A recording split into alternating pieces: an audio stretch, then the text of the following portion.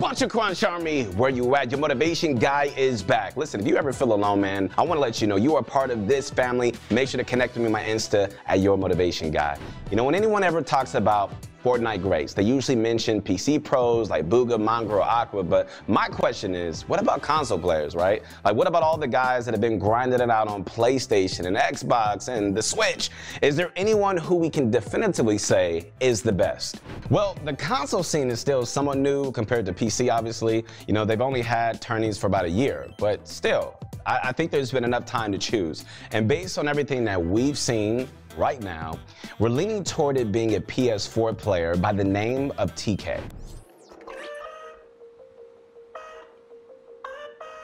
All right, guys, so if you don't follow the console scene, you probably have no clue what I'm talking about. But don't click out the video just yet. I'm gonna tell you why. Because today, I'm gonna be sharing some thoughts on why we think TK is the console player that you and everyone else should just start paying attention to.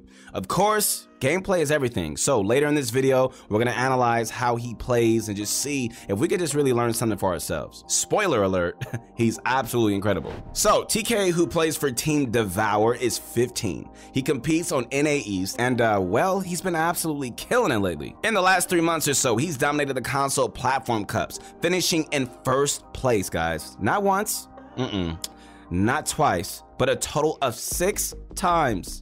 6. That's crazy. I mean, that's like twice a month. That's nuts at a level of consistency that we haven't ever seen, like since Benji and Unknown were winning every cash cup at the start of chapter 2. And that's just the start of it. Like, TK's also had multiple daily duel cup wins and top 10 finishes, and just recently, he almost carried his team to the first place spot in Trios FNCS. Unfortunately, due to some issues, they finished second, only 2 points behind, but still a fantastic performance worth several $1,000s. And that's only one tournament though. Like, what about his entire record? For that, the Fortnite tracker power rankings are the best place to look, as they're really determined by placements and how important each tournament is. Basically, it's the best measure that we have of like how well someone is actually performing. And looking at the power rankings, TK sits comfortably at the very, very top, beating out everybody else with a hefty margin. Let me tell you this, guys, numbers do not lie. And to us, this only helps cement TK's position as the best performer in his region. But I guess you need to see it to believe it, so we gotta take a look at what makes TK so extraordinary, because he really, really is. All right, we gotta start off with his mechanics. You guys ready? Here we go. All right, so we're gonna get to that in a sec, but first, if you're looking to improve your own game sense like quickly, you gotta check out awesome coaches over at ProGuides, all right? They can just spot your mistakes and really are just guaranteed to help you guys improve your gameplay really, really fast. So if you're serious about improving, I'm only talking to the serious people. If you are serious about improving, check it out on the top right today.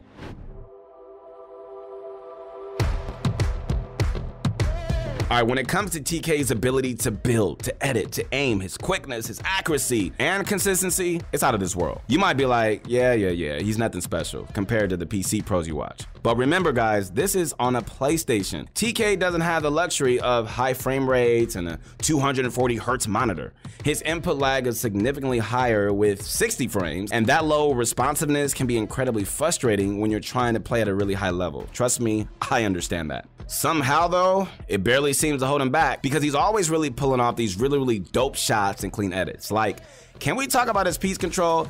It's just seamless and it's really, really smooth. I mean, he's placing all these build pieces in like a quarter of a second, and then his shots still manage to follow up every single time after that. This is piece control at a level similar to top tier PC pros, even better than some if you're being honest. You can definitely tell he spends a lot of time practicing and he's just running drills, because this is as close to flawless as it really gets, guys. TK is like straight up dunking on players in real games as if he's playing creative, and it's just so really, really dope to watch. I love it. His mechanics, they're nuts. But can we talk about his end games though? TK is a madman during what should be the most panic-inducing moment of the match, right? You know how many players panic at this time? Even if the lobbies are stacked, his playstyle kind of reminds me of Reap, where he just keeps pushing and pushing and pushing and applying pressure, and he's just picking up kills on players who have no clue like what's going on. And that's with console in-game performance being a hindrance. PC players complain when their frames drop to like 100 per second, but on console, it dips down to 40, sometimes as low as 30, which causes a lot of stuttering, and honestly, it just makes most players play really, really passive because of that. TK though, it's as if low frame rates don't affect him.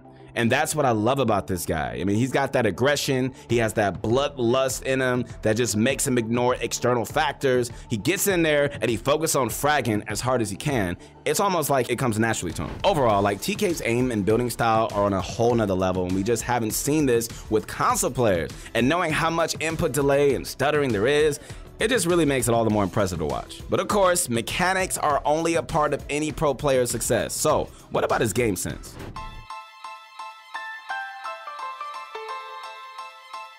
Okay, so when it comes to game sense, it's pretty obvious. TK's got a huge brain, bro.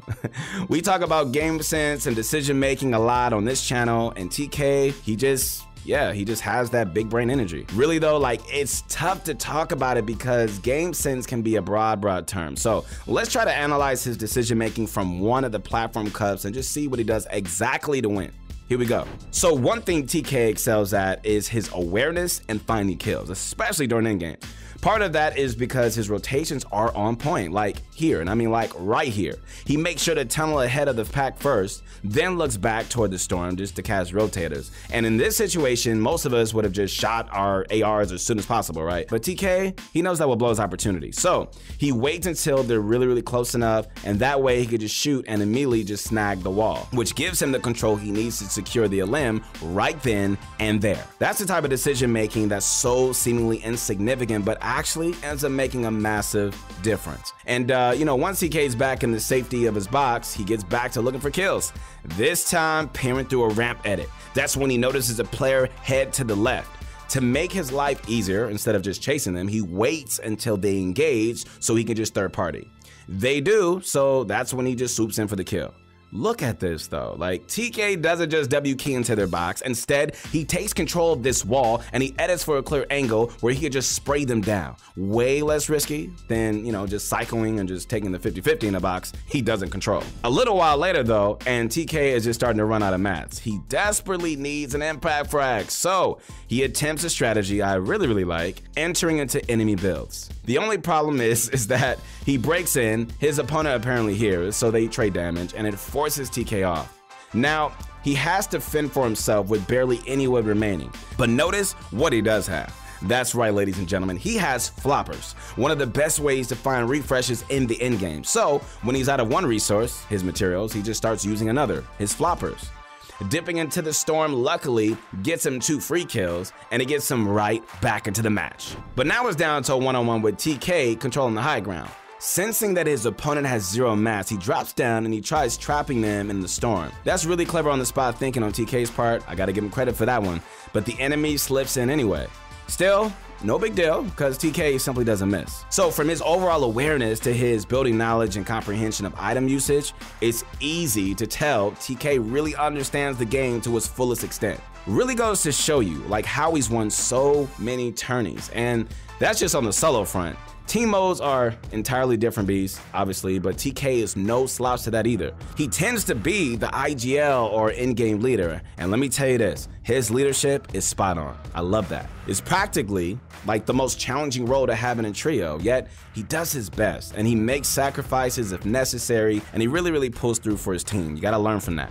And when it comes to inventory management, I mean, which many pros really struggle with, TK always makes sure that everyone has the items that they need. They make sure they have shockwaves, right? Peppers or splashes or whatever it is. TK is not only managing his inventory, but his teams too, pretty much at all times. So what I think makes him so good in all these areas is his impeccable communication. Behind me. One shot, I gotta kill. Good. I can go high, I'm going high. All right, I'm going high too. I can't. I shockwave them all. Nice, he got him over, I have high. I'm coming up. I'm gonna push you again. He's still build fighting. And communication, I think sometimes is overlooked. You know, comms are a considerable skill in itself, like vital to team modes, man. Something a lot of players do not get is relaying urgency in comms, and that's something that TK is really proficient at, because if you're not urgent sounding when you need to be, your team might not listen to you when they need to. Which brings me to my final point, guys. So many people on Twitter or Reddit like to say that console players don't deserve the same prize pools because their skill level just isn't deserving. But like, after watching TK lead his team to victory again and again, I don't know if I agree with that. And there's just definitely a high degree of skill involved with that. I mean, it doesn't matter that he or other guys play on console. There's still a ton of competition, and it takes a tremendous amount of effort to just end up playing amongst the best. But to conclude, is TK the best PS4 player in the world? But based on everything we've seen, we say he very well likely is. Heck, you know, he might even be at the very top of all non-PC competition.